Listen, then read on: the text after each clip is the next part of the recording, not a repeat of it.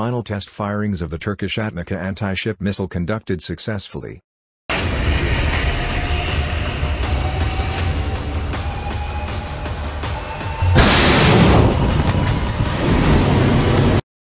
Under the ATMACA Surface-to-Surface Guided Missile Project, which was launched on May 8, 2009, to domestically meet the Turkish Naval Forces Command's needs for a new generation anti-ship missile, the last two guided test firings of the ATMACA missile from the TCG Kınalıada Corvette with a telemetry system and a live warhead was successfully conducted on February 3 to 4, 2021, off the coast of Sinop in the Black Sea region before its expected delivery in 2021.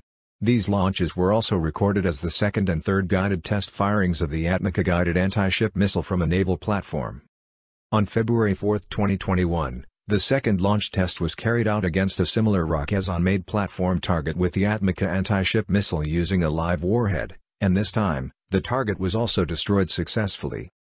With a last live firing test, the effectiveness of the ATMACA missile's warhead was also tested for the first time.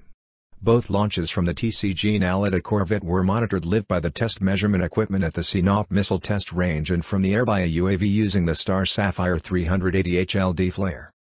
President of Defense Industries Ismail Demir announced the tests on his official social media account and congratulated everyone involved for the successful test.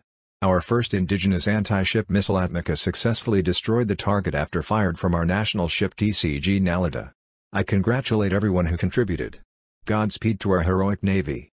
President Demir also shared a short video of the test fires performed on February 3 and February 4 between 1400 hours and 1430. In the video recorded by the UAV flying at an altitude of 18,129 feet, the passive ranging maneuver performed by the ATMACA missile at the terminal stage before hitting the platform-type target can be clearly seen. In the 17th issue of Roketsan magazine, it was stated that during the guided firing test carried out from the Sinop Missile Test Range toward the Black Sea on July 1, 2020, the ATMACA guided missile performed all its functions correctly and approached the target 200+ km away with a sea-skimming mode and successfully hit the target by attacking with the pop-up maneuver. Since multiple waypoints are defined instead of a straight line during flight/firing tests, a route similar to Diamond is followed in the NOTAME test area, as each waypoint reduces the total range of the missile from 4 to 17 nautical miles.